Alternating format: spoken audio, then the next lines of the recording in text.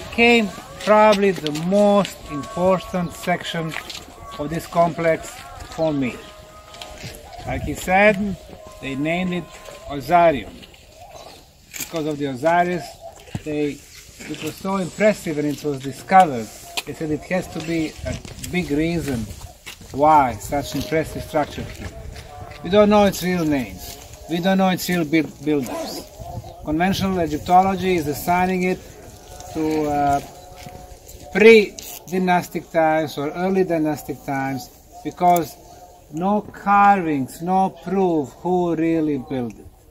Personally, I think it's much older than a couple of hundred years than before the first dynasty rulers. Much older, and it comes in the same row as the Abu Simbel structure. Perfectly done, and we really don't know the builders.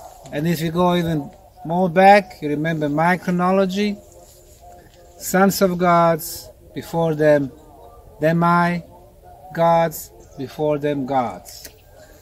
Again, from the construction point of view, this is granite. The source was Aswan. Aswan from here is 240 kilometers, right? I don't know, that's from Abu Simbel. From here, Aswan is what? Huh? More than 500. 500 kilometers. Now, just imagine, if they were really moving those huge blocks with the ropes and slaves, or even with the skilled laborers, once you move it through the desert, it got damaged. The corners should be damaged. However, the original fitting was so perfect, no trace of any damage. Secondly, when it comes to the mass, you see how massive they are?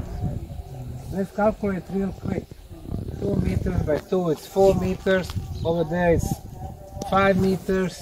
4 times 5, it's 20 cubic meters times 2.2.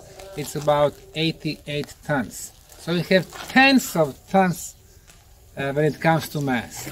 Number 3, you see how perfect sides, perfectly flat sides we have. So again, now we're not talking, using some primitive tools, pieces of stones or hardened copper to get such a perfectly flat surfaces. All 6 of them are perfectly flat and they fit so good.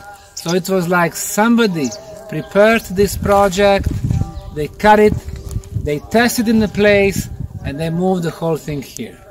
So this was perfectly done. I think this is the work of more advanced civilization than what we had at the time, which was the human civilization. The next thing, you see the level where it is built, much lower than those cultural layers that they came later. So what was happening, after a very long time, the desert sand would cover those very ancient structures. The new civilization would come, they would slowly start building their temples, mastabas, enclosures, and so on. So it's cultural layer on top of each other. The interesting thing is, the most superior is the oldest. Look above, you can see the stone, you can see the, mud bricks, inferior construction. So that's why this place is one of the most important, which tells us that we do not have this idea about the evolution, because you started from a very high level. Osirion is one of the most important places in Egypt for me because of that reason.